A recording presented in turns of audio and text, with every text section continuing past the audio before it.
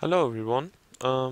Today I wanted to show you a little thing I invented or I figured out, and that is a way to move blocks in one direction using the new slime block mechanics. So I will just start up that clock here and we'll see what it does. Um, no, it's not glitchy. Yeah.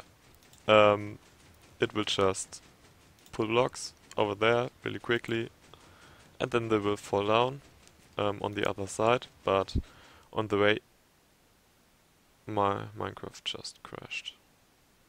Well, see you in a bit. So we're back, and I don't know what just happened. My Minecraft crashed, so maybe it maybe had something to do with those visual glitches, which duplicate, like you saw some blocks duplicated there. That's just a visual glitch. They're not actually duplicating. Actually, was a post on the Minecraft Reddit, which was like, ooh, like block duplicating machine duplicating diamonds, but yeah, it's not actually duplicating the block, and maybe that had something to do with the game crashing, but maybe you shouldn't just have this run at like at a 2 tick clock. I usually run it in my experience with a 4 tick clock like that, so yeah.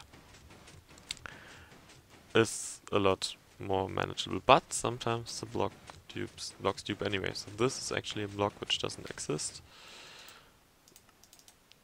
And oops, I fell right through. Yeah, it's not there anymore. So, or actually, let me demonstrate. This also works in like different directions. I can move blocks down. I could move blocks up. The big problem will always be what do you do with the blocks at the end of this thing. Like it's easy with sand blocks, they just fall down, but here you would have to add another piston, for example, another sticky piston right here to pull the blocks. Add that to the timing and something like that. That was actually really lucky, believe me or not. And then you could like deal with them. But yeah, that is not. Yeah, I don't know. I'm not gonna bother with that until I know that there's a practical application for this, and I'm pretty sure there isn't a practical application for this.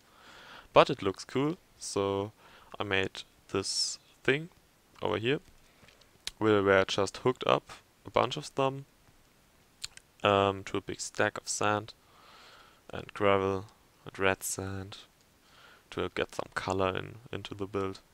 Um, and yeah, the timing here is I have one for 4 clock and then just 4 repeaters with a delay of 4, though that just transfers the signal in a way that it works as if I had a lot of 4 clocks and I don't have to build that clock all over again.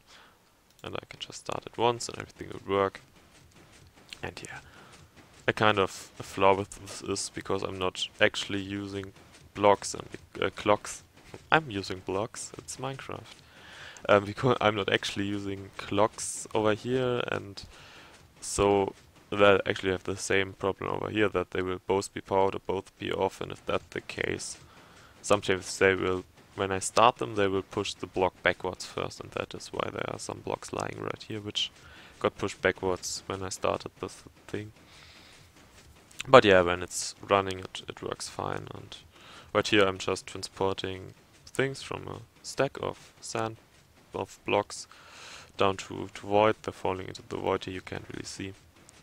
And yeah, sometimes if I've experimented here, and some of them stacked up, I experimented with faster timings, and no, it's not really working with faster timings.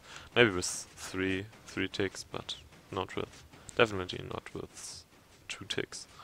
And with 1 ticks, it completely bugs out. Yeah, this is just in case you're wondering, this is an infinite stack. It's not gonna end. It's just gonna like get generated. And I'm trying to use slimeblocks mechanics, because they really make some things easier. I mean, I could have just used a fill command, but no, I'm gonna use 6 setBlocks commands. It was easier to set up, and a lot of slime blocks, and it's nice. So yeah, it looks very funny. Maybe you can do something with it. Maybe it's useful to you. If it is, like, tell me, because I really want to know. But for now, that's it with this design and this video. So yeah, see you around.